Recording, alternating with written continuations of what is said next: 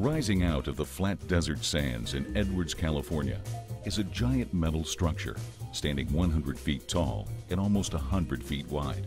It's made of industrial-strength steel that could withstand the harshest winds and rain.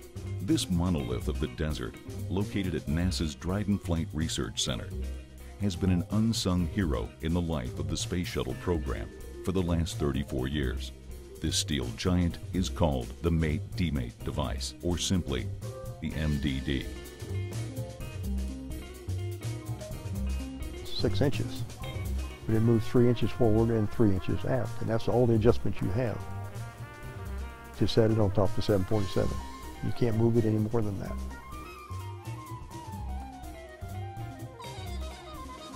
You gotta remember that thing was built to lift 330,000 pounds.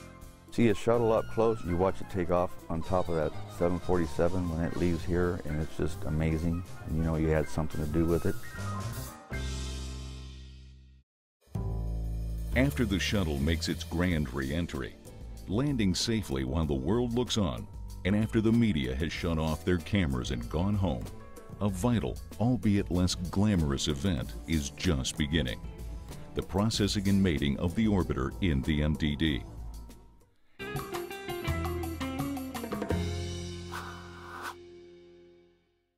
After landings at Edwards Air Force Base, the MDD is used to hoist and attach the shuttle orbiter onto the Shuttle Carrier Aircraft so that it can be flown back to NASA's Kennedy Space Center in Florida.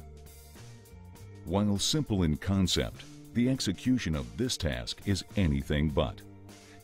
Considering the average landing weight of the shuttle is roughly 230,000 pounds and holds research and payloads acquired in outer space, precious cargo indeed. In addition to mating the orbiter to the Shuttle Carrier Aircraft, a modified Boeing 747, the MDD is utilized to process the shuttle, a week-long procedure that includes taking up the landing gear, attaching the tail cone, and literally battening down the hatches. They have what they call escape operation, and that's when they do the actual defueling. And the people that are doing the defueling, they have to be in a full suit. It's air-contained, self-contained, everything has its own air and everything. It looks like the spacewalkers. During the week of processing, the orbiter is lifted about 10 feet off the ground, while crews work around the clock.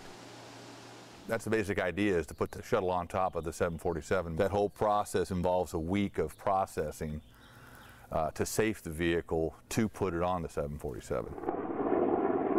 Just before landing at Edwards, Kennedy Space Center deploys about 120 people to Dryden to process the orbiter. Together with the Dryden team, this highly specialized team of engineers, pilots, and ground crew work in unison under harsh conditions, performing precision, high-risk tasks with a fragile 100-ton spacecraft. If you don't do your job and do it right, there's always something that could happen that could lead to somebody getting hurt, harming in the shuttle. So you have to make sure your job is done and done right, and with all the expertise known and have. So, and that really what keeps you going is the pride in doing that. Over the years, ground crews were able to perfect the art of mating and processing the orbiter, but never without risk and hardship. To fully appreciate the complexity and scale of this undertaking, it is helpful to understand how the MDD came to be and how it has served as an essential component in the success of the STS program at large.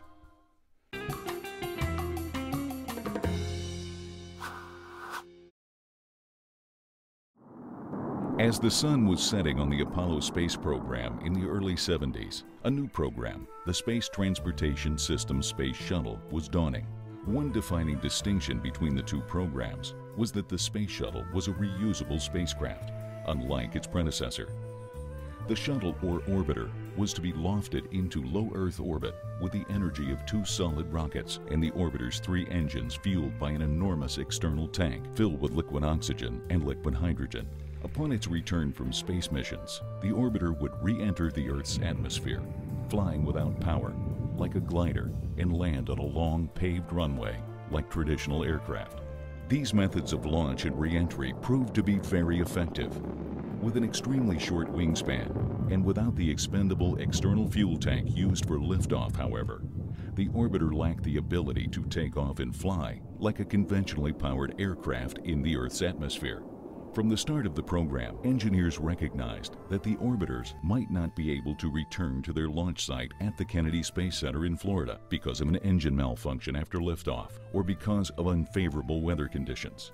Shuttle can't land in the rain, no. Once it breaks through the atmosphere, it starts cooling off, and there's enough space between the tile that any water penetrating actually hydraulically pushes the tile off of the shuttle. The water doesn't have any place to go, so the tiles are just glued on. That's why landing at Kennedy, always concerned because, you know, how much rain it gets there. And we're usually pretty dry here.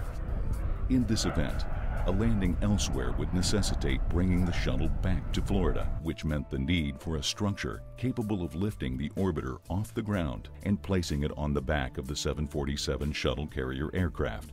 Using cranes to lift and attach an orbiter was deemed a far too delicate balancing act to sustain over the course of the shuttle program.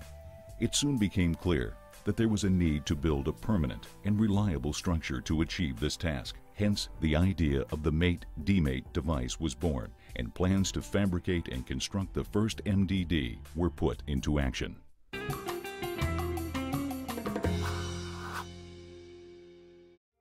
The Kennedy Space Center awarded a $1.2 million plus contract to the George A. Fuller Company, a division of the Northrop Corporation, to design and build the first Mate-Demate device.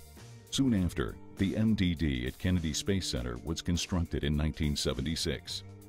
In the early stages of the shuttle program, it was especially important to build an MDD at Dryden first. Assembled in nearby Palmdale, California, the first three orbiters, Enterprise, Columbia, and Challenger, were actually trucked to Dryden. Once there, the MDD would be utilized for the first time in the historic and groundbreaking Approach and Landing Test Program in 1977. The Approach and Landing Test Program, or ALT, was an essential component in the development of the Space Shuttle Program. Used to validate the flying characteristics of the orbiter upon re-entry and landing and test its systems in flight. The ALT program made use of the MDD for the first time to load and unload Enterprise onto the Boeing 747 in a series of high-risk test flights in 1977. In 1982, NASA arranged to have a permanent Mate-Demate device erected in Palmdale. The Orbiter Loading Facility, or OLF, was originally built for use by the Air Force at Vandenberg Air Force Base, where it planned to launch a shuttle for its own missions. When the Air Force canceled the plans for a dedicated orbiter and launch facility on the West Coast, the OLF was relocated to Palmdale. Several years ago, they were doing refurbishment of the shuttles in Palmdale at the Boeing facility, and the orbiter would fly in on the 747, and they would fly into Palmdale, and we would offload it using the OLF, and then we would transfer the shuttle over to the Boeing folks, and they would do the shuttle modifications, and then, you know, maybe a year later, we'd pick the shuttle up and reverse the process, put it back on the 747, and fly it back to Florida.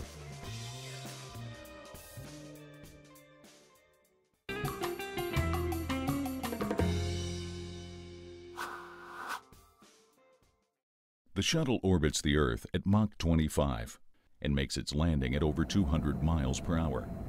But when the orbiter finally comes to a halt on the ground, the massive spacecraft is not easy to maneuver. After landing, the orbiter is towed about 2 miles to the MDD, a process that takes over an hour. Once situated in the MDD, the orbiter is lifted off the ground and held there for days while crews work under and over the orbiter, preparing it for its return flight. Because it is not hermetically sealed, the cargo bay is kept at a positive pressure, and the electronics in the vehicle are kept operational. This ensures that the equipment and any experiments on and in the orbiter are kept cool throughout its stay in the MDD. Anything that's in the payload bay stays there, because on the ground, the payload bay doors aren't capable of opening themselves. They have a special apparatus back at the Cape to hook into the doors to open it. The doors don't weigh anything in space, so they're driven with very small motors. The MDD is an open truss structure, standing about 100 feet tall, with platforms every 20 feet. A horizontal unit, cantilevers 70 feet out from the main tower units, guiding and controlling the sling-back hoist mechanism that attaches the orbiters to raise and lower them. 3 large hoists are used to raise and lower the lift beams. 2 of the hoists are connected to the aft portion of the lift beam, and 1 hoist is attached to the beam's forward section. The 3 hoists operate simultaneously, and they can lift up to 120 tons each. There are 6 stationary platform levels, 2 movable access service platforms, 1 for each side of the orbiter, and other smaller movable platforms. The old MDD was gray and red. Now if you look down there, it's all gray. In 2004, Dryden took on the enormous endeavor of removing the lead-based paint that covered the entire MDD. As part of a 5-month process, contractors blasted the paint off the MDD. The job was huge. There was so much scaffolding and tinting. Once you get a hole in the tent, you had to stop operations. No more blasting until it was repaired, because there was some kind of positive ventilation inside the tent that kept the dust down instead of coming out. We were having, 4, 5, 6 days of 30-mile-per-hour winds constant. By adding an ingredient to the blasting material called blastox, over 200,000 pounds of waste material was spared from being sent to a waste management site. Instead, the waste compound was sent to a Portland cement plant where it was burned in a kiln. It's a zinc finish, self-healing, so if it gets a scratch, it somehow corrodes and turns back into a zinc. It's an amazing stuff.